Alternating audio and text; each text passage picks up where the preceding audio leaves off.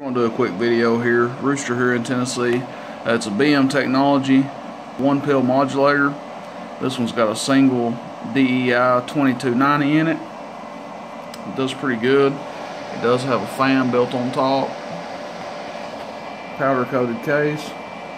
It's a real small amplifier, just a real compact deal.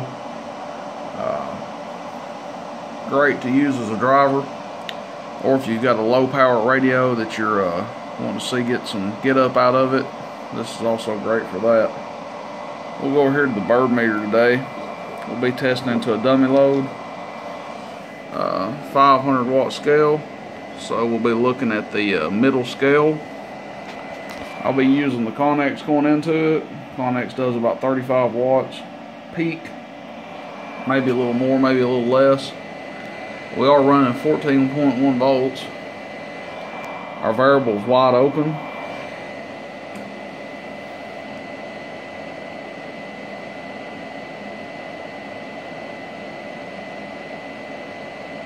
Keying less than 10 watts. Audio 1 2 3. Audio 1 2 3. Audio 1 2 3. Hello audio 1 2 3. Audio. Hello 1 2 3. Audio test 1 2 3. Audio 1 2 3. Audio 1 2 3. Doing 125, 130 watts. I think I sold somebody 150 the other day. I may have overestimated just a little bit, but I hadn't tested these things yet. We'll go down all the way on it.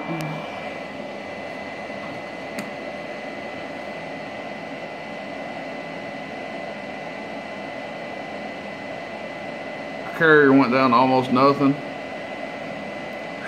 Hello audio 1 2 3. Audio 1 2 3. Audio 1 2 3. Audio 1 2 3. Audio 60 to 75 watts all the way down. We'll turn it up, and just for kicks we'll go to average. Audio 1 2 3. Audio 1.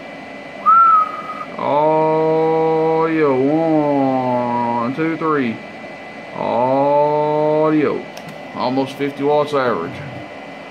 There it is. I'll pause this video, I guess, and I'm gonna put a different radio on here to show you what it did with the low power radio, just for those interested. I got a 148. I think it does about 11 or 12 watts. So I'll give you an example what this thing will do for a lower powered radio. Let me pause this video, and I'll be right back. But that was again with a high powered radio, Connex, 35 watts export. We'll test it out with this Cobra 148 here, see what it does. Alright, I'll be right back, thanks. Okay, so we're back on the video here. This same Cobra 148 that I used in a 250B video a couple days ago. So our amp is off. We're on a 25 watt scale here, which will be the top scale. Audio 1 2 3. Audio 1 2 3. Audio 1 2 3. Audio 1 2 3. Audio.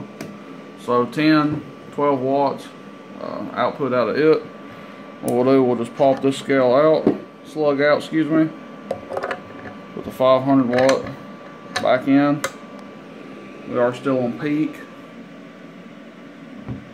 Power the modulator on.